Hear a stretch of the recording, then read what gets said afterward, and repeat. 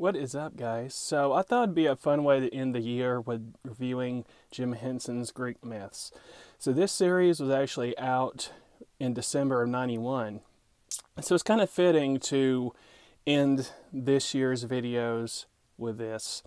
So we're going to review and watch Jim Henson's Greek myths, which the Storyteller Greek myths. And I'm going to do it as I watch it. I've never seen these before, so I'm going to watch it and review it for all four stories. So let's go to it. So it's going to be the story of Orpheus. It's the story of Daedalus and Icarus, Perseus, and then the story of the Minotaur. So those are the four stories. Let's see how good they are. I'm expecting great things being Jim Henson. I can only imagine it's going to be creature shops and, you know, his kind of like Labyrinth kind of stuff going on. So let's check it out.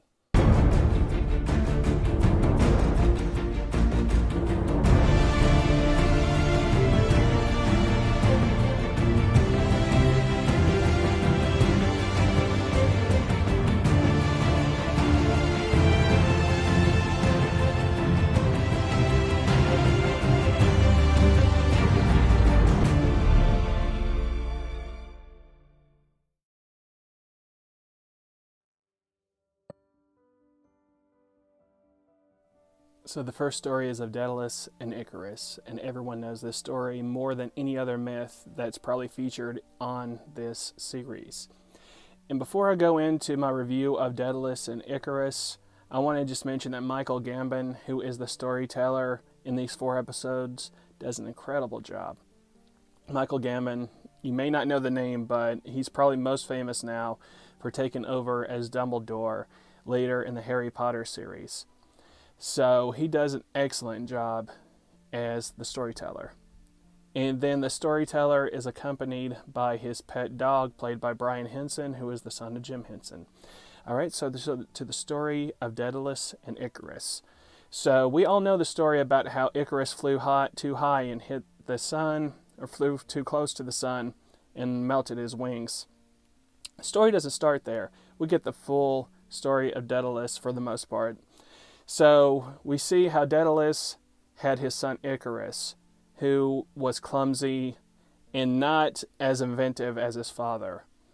But Daedalus had a nephew who was going to be just as good, if not better, as Daedalus when he grew up to be an adult. And that kind of made Daedalus jealous that his son Icarus could not be as talented as his cousin. And so, as in myth, Daedalus ends up killing his nephew. So some people don't know that part of the story, but yeah, Daedalus kills his nephew. On this show, it's by accident, or so they say, but they still kind of imply that it was on purpose, even though he denies it and says that he did it by accident. And eventually he is sent to King Minos, just as in the myth, to make the Labyrinth. And so they go to the Labyrinth, he and his son. After it's invented, they're imprisoned there by King Minos. And that's when they escape using the wings of birds, or the feathers of the birds, to make wings for themselves. And they escape, and then the famous part happens of Icarus flying too high and dying, which is really shocking. So what can I say about this episode is that they did not stay away from the death and revenge. Being Jim Henson, I mean, it's like kind of hearing Disney. You kind of expect it to cut back and hold back a little bit, and they don't do that in this episode. They literally show Icarus falling and dying, and they show his dead body floating in the water, which was a little shocking, and it took me back a little. And it was actually really touching as well. I don't know if it's because I have a child, or it's because I've never really seen it portrayed on TV before, but when Daedalus is holding the body of his son and crying over his body, it was very sad, and it was really well done. And so Daedalus decides that he's going to get revenge on King Minos, who imprisoned he and his son in the Labyrinth. And so, just as in the story in the myth, time goes by, and then he finally gets his chance to take revenge. And they don't show him; they show him killing the king, but they don't get like R-rated about it, of how it's done. They just describe what happens. So very well done. So it made me excited to see the other 3 episodes and hear the 3 stories. It really helps with Michael Gambon, who is the narrator, the storyteller, because it feels like ancient times, like you're listening to the elder of the town or whatever, just telling you this story. And then you see it, and it goes back to the storyteller, and then you see the next scene as he narrates what's happening. Really well done.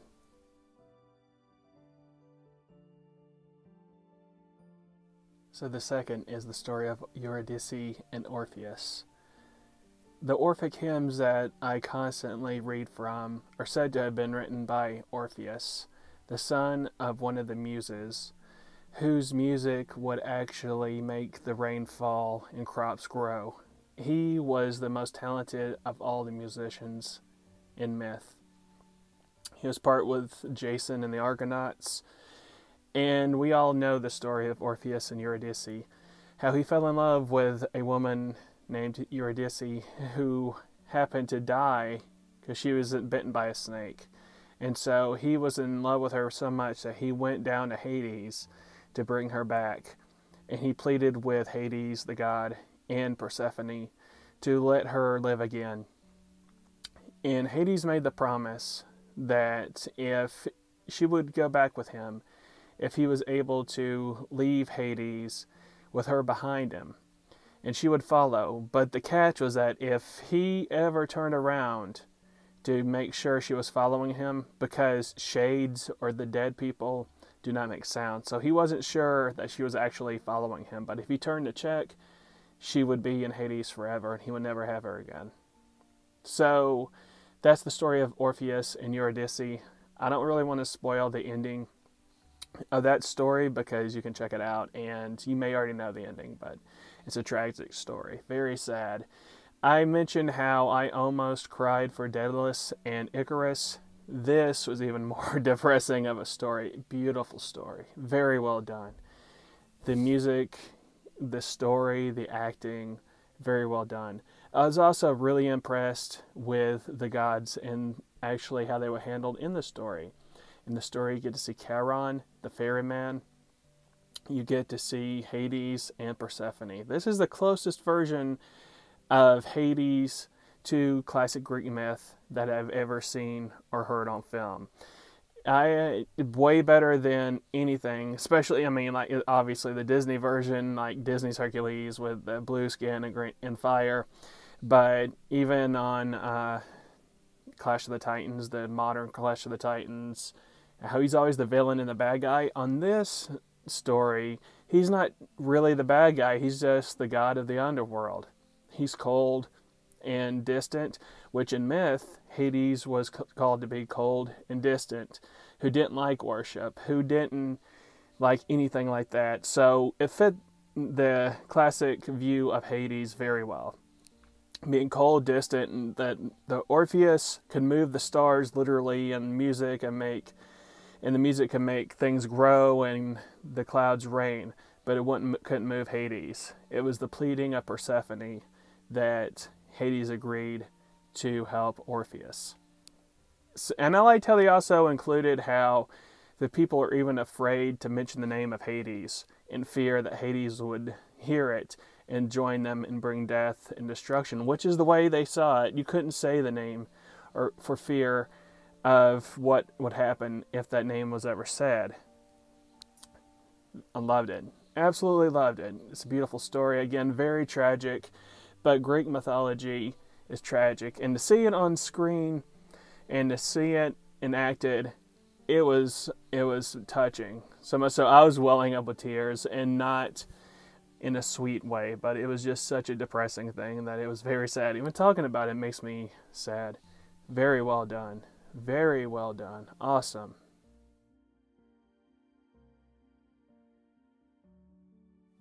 And so the third story is Theseus and the Minotaur. So Theseus grows up to discover that he's the son of a king and joins his father in the king's palace. Now, the story of the Minotaur is that every 7 years, the kingdom would send 7 people to be offered as a sacrifice to the Minotaur. So Theseus is tired of every 7 years having people sent to be slaughtered. And so he puts on the robes of those that are going to be sacrificed and travels to Crete to face the Minotaur, to kill the Minotaur, so that this routine cycle of sacrificing people will be done and over with. And he meets Ariadne, who he eventually falls in love with, or at least has a relationship with. Before he leaves, though, he makes a promise to his father that the boat shall return. That if the boat returns with black sails, then that means that Theseus is dead. If the boat returns with white sails, that means that Theseus has lived and has succeeded in killing the Minotaur. So, being Greek mythology, and what would you think happens at the end of this story when the boat returns? I don't want to spoil it, but I'll just say that this episode was okay. This is where the episode was, I was expecting the Jim Henson effects to really show up. And they did. The Minotaur itself doesn't really hold up quite as well as probably it did 20-something years ago, but it looked okay. And the story itself was okay as well. It was another betrayal and curse kind of story. I think after the high that is the Orpheus and Eurydice, that story, this one didn't really hold up as well. But I can say that for a fact that my daughter enjoyed it. She watched this one. My daughter watched this one with me. And whenever Theseus killed the Minotaur, which is no surprise. I mean, most people know that. But what's funny is that as my daughter watched this story, she said, "That's sad. It's making my eyes water, and I don't know why." So she shed tears for the Minotaur, and I thought that was kind of funny. So she enjoyed it. But as a whole, and compared to the first two, this was not, in my opinion, as great or as good as the previous two. So far, it was good, but just after, like I said, the Orpheus one, it just didn't really hold up as well, especially with the effects and just as a story that you kind of saw the end coming. And it's about pride, and it's the lesson of where pride leads you to. Anyway, guys, one more story. Next one is going to be about Perseus and Medusa. So let's check out that last story.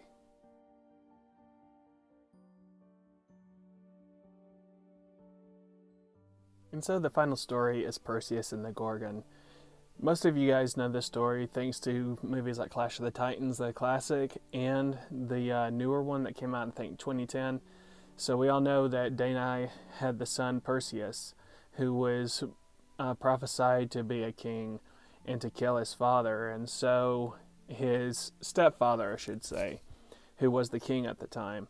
And so just like you've seen in classic movies, the king locks Danae and Perseus into a box, throws them into the ocean, and eventually they are rescued, and it leads eventually to the killing of the Gorgon or Medusa. So the story itself is definitely nothing like you've seen on the more recent movies, because they actually stick closer to the actual Greek myth. So Danae is basically kidnapped by the king of the island she was rescued on and forced to marry him. And so Perseus goes to the island of the Gorgon so he can kill Medusa and take the head to get revenge for stealing his mother. So that is the story. The special effects are really well done. Now this is Jim Henson to the 100th degree. The Medusa, the Gorgon, the sisters of the Gorgon, and so many creature effects are done in this, and for that it's really well done. But this story itself is probably on the same level as the previous of Theseus. Maybe it's because I've seen and I've heard these stories more than I have seen a film version, but to me it was probably on the same level as the Theseus story. Another thing I want to say about it is that I think another issue with the story is that some of these, like the Theseus story and the Perseus story, they're trying to cram it all into 23 minutes. Each episode is about 23 minutes long. It can work for the Icarus and Daedalus story, It can work for the Orpheus in the Eurydice story. But when you get into Perseus and you get into the story of Theseus, it being crammed into 23 minutes, it's really cutting out some things, and that's what the storyteller is for. He can explain some of the backstory that they weren't able to show due to time and obviously budget. Granted, though, that this series had a pretty good budget because the special effects and the makeup was really well done. But I think maybe that may be could be could be what's hurting the last two more than the previous two. That, and to me, the high standard was Orpheus and Eurydice. So if you see this, you can actually watch it for free on Amazon Prime. It's for free for Prime members. But if you had to pick one or see one or buy one, definitely Orpheus and the Eurydice story. And second would be the Daedalus and Icarus. And if I had to rank it, I would probably say it's hard to pick the next two because they're pretty equal. I guess for the special effects, the Perseus and Gorgon story, that's what they called it, even though it's the Perseus fighting Medusa. That's called Perseus and the Gorgon. And then the least favorite is probably the Theseus and the Minotaur. Theseus and the Minotaur is probably my least favorite because, like I said, those last two are about equal, but at least Perseus and the Gorgon had more special effects. So for that, I enjoyed that a little more. Definitely Orpheus, though. But overall, really well done. And that holds up. We watched it with our daughter, and she enjoyed Theseus and the Minotaur. She thought it made her sad. So it still reaches to kids. She wasn't bored. She wasn't asking to watch something else. And as far as myths go, this is probably the best representation of a myth I've ever seen on TV. This and the 1997 film, The Odyssey.